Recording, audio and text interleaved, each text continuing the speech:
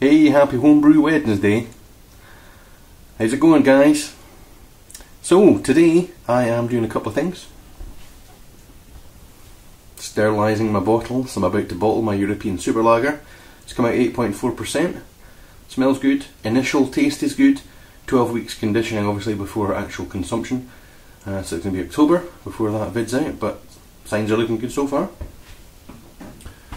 What am I going to be up to? Possibly I might brew it tonight. I don't know. We'll see how long the bottling takes. But I'm going to be brewing either tonight or possibly the weekend a bastard barley wine.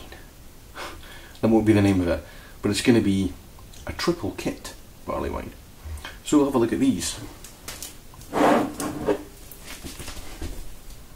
My soon-to-be sister-in-law Becca told me about these that were on sale in a local supermarket because they were out of date, or they weren't out of date when I bought them, but they are now. There was in May that I got these. Barley wine kits, Young's barley wine kits, 1.5 kilogram kits. So out of date means nothing as far as tinned goods is concerned, and it's only just out of date. So these will be fine as well. So I'm going to put these two kits into a fermenter.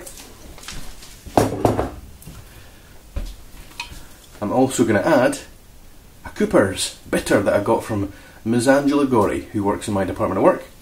Thank you very much for that. I'm going to add this, so it's a triple kit. And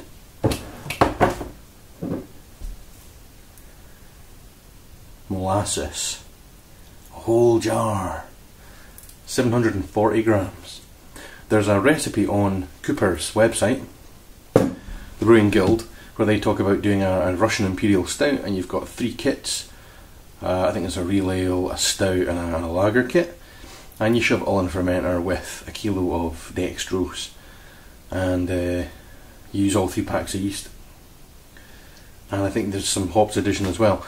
But yeah, so they're talking about getting a drink, a beverage, a beer. They're talking about getting a beer resulting from that, a stout of about between 9 and 10% alcohol, which is pretty mental.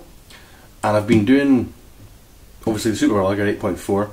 I've got Pirate's Booty Golden Summer Ale that I've just done. That was a non-kit partial extract. That's come out 6%. It's tasting good. So I think after this, I'm going to try and do a couple of session beers, not high strength beers, just ones that you can sit and drink a few of. Also, in addition to the kits and the molasses, I think I showed you this before.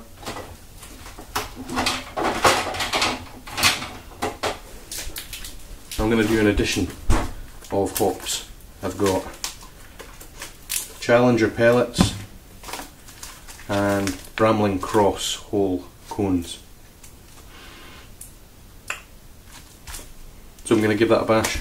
I'm going to shove it all in the fermenter. I'm going to boil the bitter kit with some water, obviously, along with the hops, and then I'll just add the rest of it into the fermenter directly because I don't have the capacity to boil 3 kits worth with the hops, etc. But that should be fine. Should be fine. 17. So as a quick addendum to that video, I didn't use the entire jar of molasses. I used 200 grams of it. I used some dextrose to make up the rest. Posted on the beer forum that I use called jimsbeerkit.co.uk. A couple of guys there were like, 740 grams of molasses, it's just going to taste the molasses, I've done it before, please don't do it. So I've reduced it. 200 grams, I want to get the flavour in there, but I don't want it to be overpowering. And I used 454 grams of dextrose as well. OG is 1070 for the barley wine. I'm enjoying a Rowdy Rottweiler ale while I brew it. It's good stuff. 17.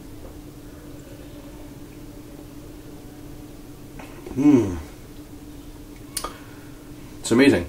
You know, I got a beer tonight from a supermarket. It's called Old Tom, 8.5%. Some of you might recognise the name.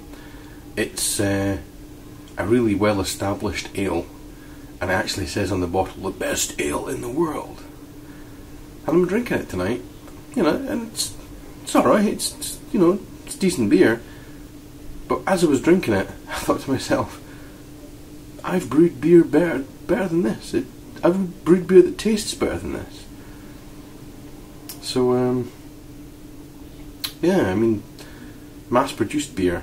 I mean, Old Tom isn't mass-produced as such. I mean, it's not Tennant's Lager or Bud Light or, you know, any of these things. But, you know, it's very widely sold. And there's a lot less flavour to it than there is Rowdy Rottweiler Ale. This has got some serious flavour to it. Anyway, so the barley wine is done. It's upstairs just now. It's got all 3 packs of yeast in it. It's got 2 Young's barley wine kits in it. It's got a Cooper's bitter kit in it. It's had hops pellets and Bramling Cross whole flowers boiled into it. I won't bore you with the various additions throughout the boil, but essentially I added them in about every 10 minutes or so. And it's up there. Hopefully it'll be, by tomorrow there'll be a thick head of Kreuzen on it, and about a week or so from now we'll be looking at some fermented barley wine. We'll bottle it up and it'll be ready for Christmas. Cheers! See you later.